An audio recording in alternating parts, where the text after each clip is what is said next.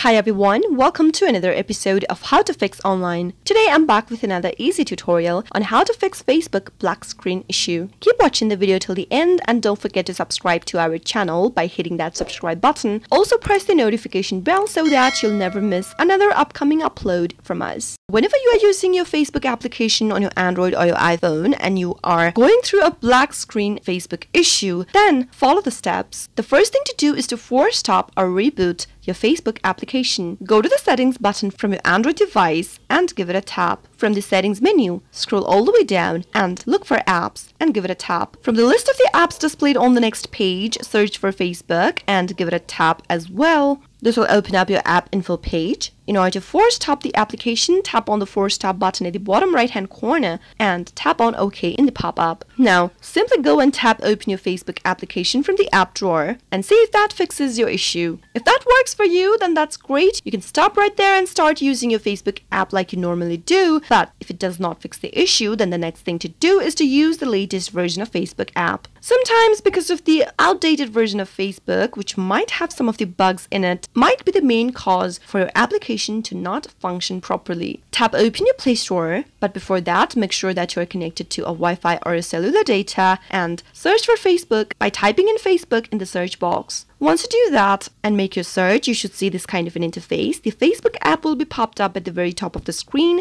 Tap on the update button if it is available right beside the app in order to download the latest version of application. But if you see an open button, it means that your application is already updated and it does not need that right now. Once you update your application to the latest version, go back to Facebook app and relaunch it in order to see if that fixes your issue. The next thing to do is to clear cache and cookies. To do that, tap open your settings button from your Android device and go to apps under settings. Search for Facebook. Once you find it, give it a tap, which will open up your app info page. From this page, tap on the storage button, which will bring up this interface over here. It will show you all of the spaces used by the particular application. In order to clear cache and cookies of the particular app, tap on Clear Data at the bottom left-hand corner in order to clear out all of its files, settings, accounts, and databases entirely from your device. Tap on OK from the pop-up to do so. But remember that you know your credentials for your Facebook app